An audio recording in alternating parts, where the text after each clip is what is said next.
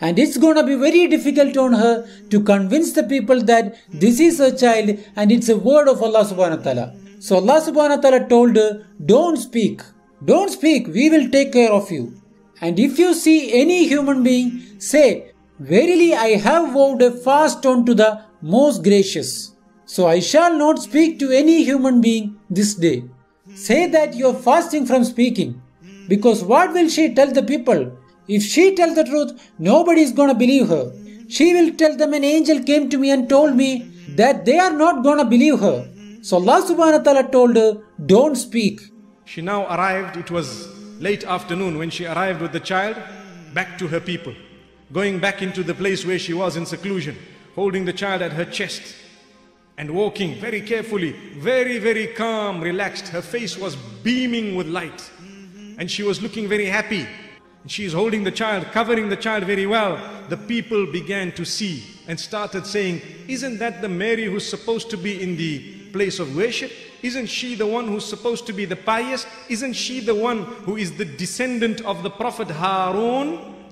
And because he was so pious and she had his blood in her, being from his lineage, they always reminded her, you are from the family of such a pious man. Your mother is pious, your father is pious, your generations, your grandfathers, it dates back all the way to Harun. They said, O Mary, indeed you have brought a thing that is mighty. What have you done? And then they said, O sister of Harun, your father was not a man who used to commit adultery. No, your mother was an unchaste woman. What have you done? So they are already accusing her. Now this was an accusation of adultery. How did you become pregnant? How did you get this child? They're all asking, they're accusing. فَأَشَارَتْ إِلَيْهِ. She knew the child is going to speak. Subhanallah. I don't need to say anything today. So when she pointed to him, they looked at her. They realized she doesn't want to talk. She's now pointing at the child. Is she foolish? They said, how can we speak to a child in a cradle here? And as they were in this discussion, and they were talking to each other and talking to her and telling her, how foolish are you? You want us to talk to a baby? They heard the baby say, Inni Abdullah. Indeed, I am the servant of God. Indeed, I am the servant of God, Abdullah. And He has given me the scripture and made me a prophet. And He has made me blessed wherever I am, and has enjoined upon me prayer and zakah as long as I remain alive, and made me dutiful to my mother, and He has not made me a wretched tyrant. And peace be upon me. The child is still speaking, subhanallah. These people are baffled. They are gobsmacked, don't know what to say. Silent, just watching.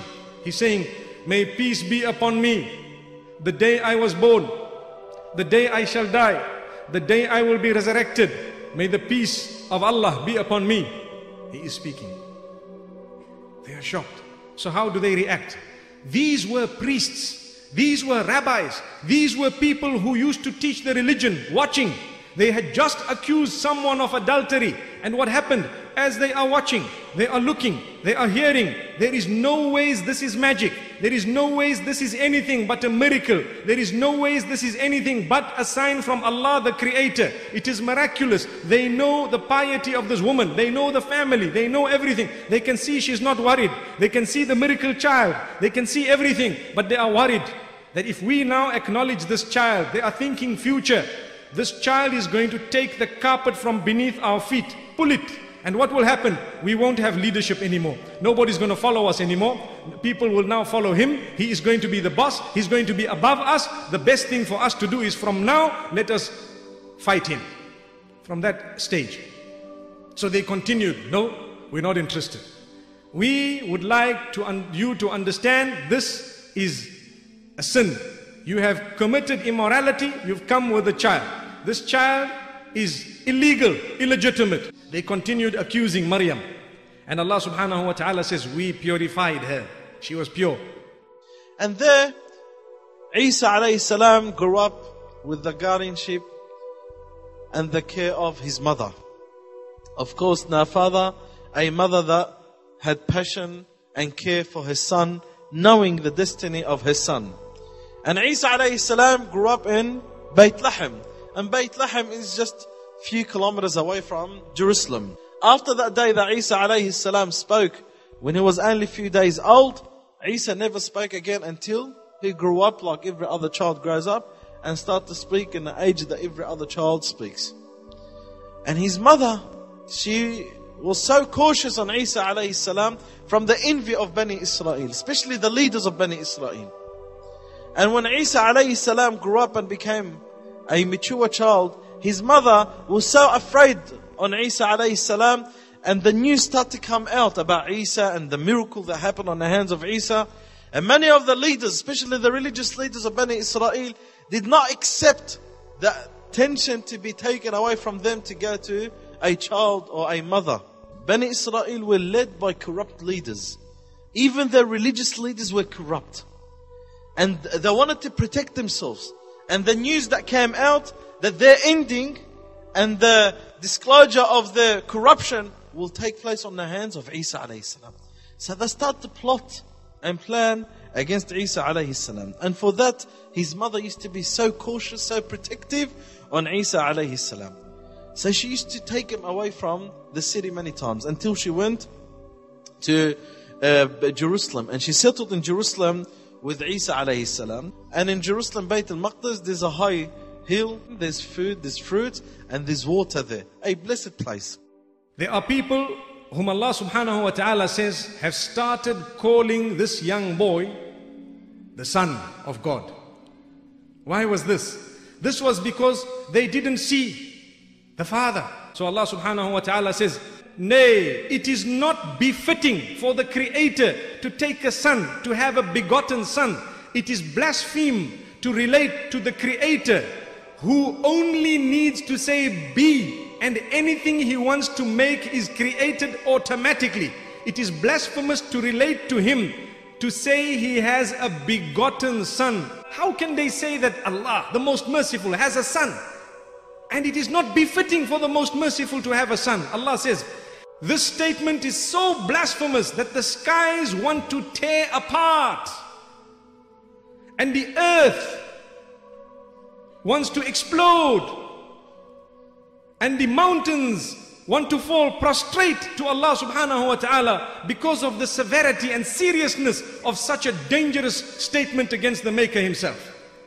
So even the creation of Allah are bearing witness that Allah subhanahu wa ta'ala has not taken a son. And they are agitated at the fact that people are saying this. Yes, he did not have a father, but Adam neither had a father nor a mother. And Eve, she was also created miraculously. And when it comes to Jesus, may peace be upon him, he did not have a father. That's what the Quran says. But you cannot say the son of Allah and the begotten. The word beget is so blasphemous. If you have to check the meaning of it in the Oxford Dictionary, you'd probably hide your face. May Allah protect us. How can we say that for the maker of the universe? In a young age, Allah subhanahu wa ta'ala, Allah Azza wa Jal had granted Isa alayhi salam the wisdom and the knowledge, as he did grant Yahya alayhi salam, his cousin from before. And when Isa alayhi salam reached the age of 30, Allah subhanahu wa ta'ala revealed the Injil to Isa alayhi salam, and the Injil came as a confirmation for the Tawrat. Isa alayhi salam himself says, I have came to confirm the law of the Torah, dot by dot, jot by jot, letter by letter. This has not only been mentioned in Quran, but it is in the Bible too. Isa alayhi salam said, I have came to confirm the law of the Torah. And after many years, Paul comes up and says, you do not have to follow the law, you do not have to keep up with the law of Torah. In fact, you have to leave it behind because that's not the religion. And they followed Paul and they leave the word of Isa, which is in the Bible of today. Subhanallah, that's why the true founder of the Christianity of today is Paul, not Isa alayhi salam. It is not the religion of Isa ibn Maryam alayhi salam. The Torah that was revealed to Musa alayhi salam, he said, I came to confirm what's in it and to permit some of the things that were forbidden on you. In the Torah is so strict. There are matters and things that are forbidden on Bani Israel that were too harsh and tough on them. When Isa came with the Injil, the Injil, in which what Allah revealed had permitted some of that. Interesting video. I've been thinking this entire time. I mean, there's many great points to speak about, but we can't speak about everything. I was wondering if Jesus came to confirm something in Torah, or was it to confirm the Torah? Is it safe to say that people who follow the Bible shouldn't follow the Old Testament, since Jesus only has to do with the New Testament? Or what are your thoughts? Because if whatever is contained in the Old Testament, Jesus comes and says things are changing, it's not everything that you have to follow, or the rules have changed here and there, that means the New Testament is the way. So should the Bible have all those chapters? Because I don't know, it's just a thought, it's just a thought. And it's good how the person behind this video is actually taking time to talk about things from other religions as well. Of course, he's going to side with his religion. That's why I always ask questions from the people that are not that don't follow the same religion. What are your thoughts on this? Like, what are your thoughts on the way the story of Jesus is actually told? Otherwise, I'd have to agree with the fact that, of course, Jesus was a regular person like the rest of us. He was a prophet, yes, but not the Son of God. I mean, we all refer to ourselves as children of God, but not once do we say, like, what can I say? Jesus is not Jesus. God is our biological father. Do you understand? I hope I'm making sense. Let me know what you guys actually think. Make sure to give this video a thumbs up, share it with your friends, and of course do not forget to subscribe, and I'll see you in my next reaction video.